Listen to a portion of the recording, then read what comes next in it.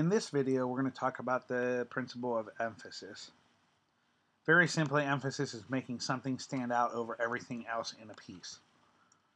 Emphasis can be achieved by centering, to putting an object in the center, using contrasting colors where there's a lot of the one set of contrasting colors and only one of the other color, and leading the viewer's eye to one section or part of a piece. So through the use of like a spiral or having all of the lines converge on one point, that sort of emphasizes the center of that design.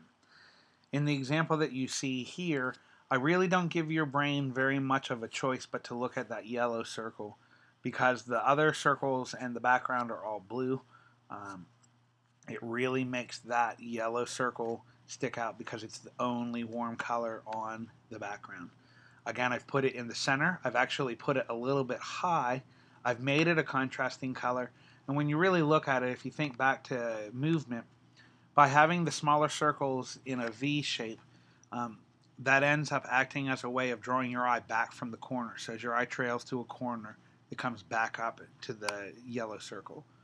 Again, you don't have a choice but to look at that yellow circle, really, because I haven't given you a choice of anything to look at. So making something stick out is what we're dealing with in emphasis.